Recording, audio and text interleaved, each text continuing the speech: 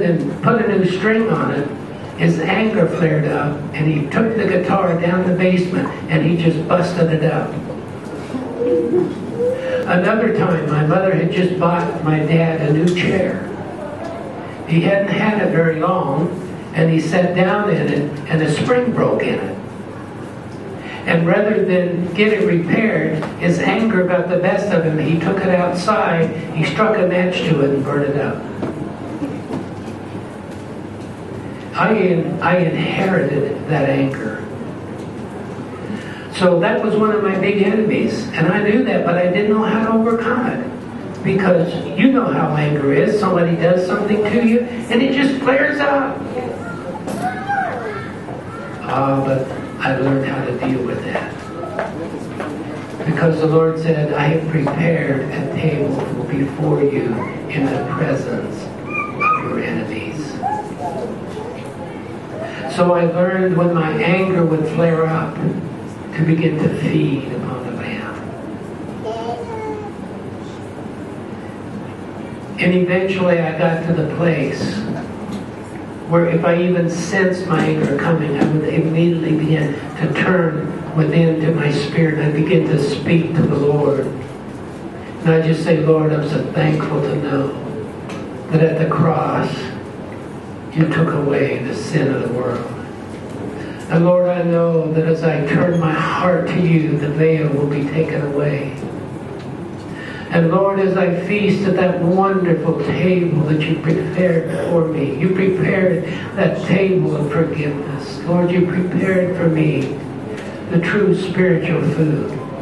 When you do that, how can you be angry? Your anger will dissipate. And so I learned with every enemy that I had within me, I learned how to feed upon the Lamb. And once the enemies within me disappeared, I discovered that I had no enemies outside of me.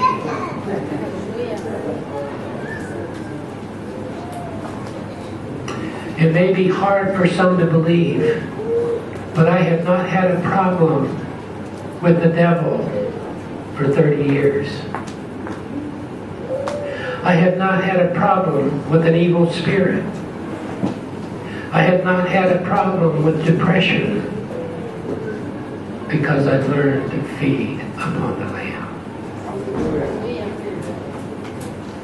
Instead of feeling discouraged when you fail, instead of feeling bad because you miss God, and we do. Even today, I feel bad if I miss God. But I never fall under guilt and condemnation. I simply raise my hands to my Father and I begin to feed upon the Lamb. I begin to speak words of spirit and life. One of the most important things that you can learn is that death and life is in the power of your tongue. And you can learn to speak words of life. You can learn to speak words of encouragement to one another. I shared last night how most of us as Christians, we have to wear a mask when we come to church. Because if we were truly open and honest, some of us, even here this morning, have to wear a mask. Because if we didn't, we feel like we wouldn't be accepted.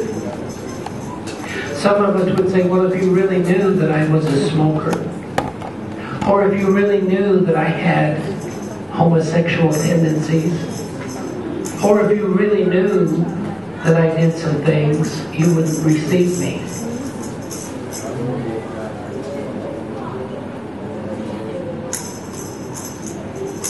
The church, I'm speaking now in general, but it's so sad because the church rejects people that need it the most.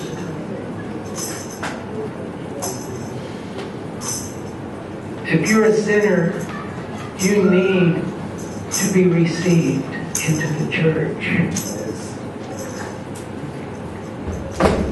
I pastored a church for about 3 years.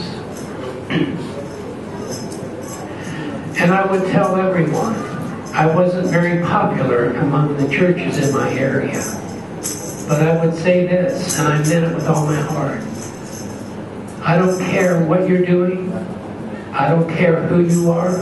I don't care what kind of sin is in your life. Just come and let me minister to you. Come and let me share the words of life with you. I don't care if you're a prostitute. I don't care if you're gay. I don't care. Just come. And if you'll come and you'll sit in our midst and you'll let me minister life to you, your life will change. There's only one requirement I have, and that is, tell me honestly, do you want God? Do you really want God? Because if you don't, I can't help you. But if you really want God, I don't care what you're doing. I don't care what kind of a lifestyle you're living. I know the truth of your being. I know that deep on the recesses of your being, there is a spirit. And Proverbs 20:27 says, the spirit of man is the candle of the Lord. And the Gospel of John chapter 1 says that Jesus was the true light that lights every man that comes into the world. So I don't care what you're doing. I won't tell you that you have to change, because I know you can't. Not in yourself. But if you will come in amongst people who really know and understand the love of God, and you will let us minister life to you. Let us feed that spiritual man and watch him grow. And as Christ is formed in you, then all of your enemies will be scattered. You see, that's the meaning of the scripture that says, let God arise and his enemies will be scattered. That's why I say your sin is not the problem. God took care of that. We need the Spirit of God to arise in us. And all of our enemies will be scattered. Amen.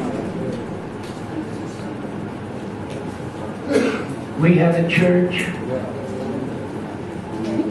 We raised up a church of God's people that had that kind of a heart and an understanding.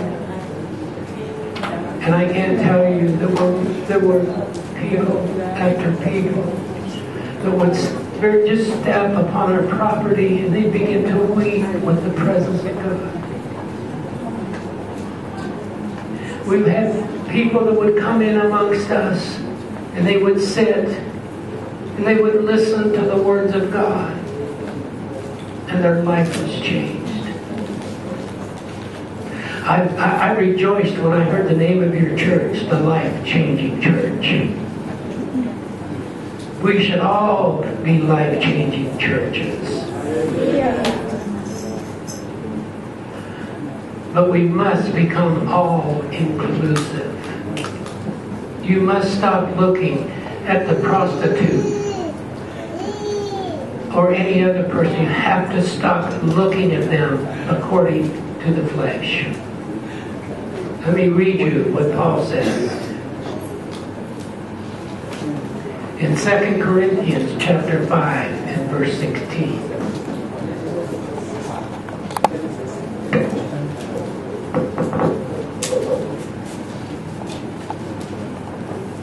I think now you will understand this verse where before maybe not. Wherefore, we no longer know any man after the flesh.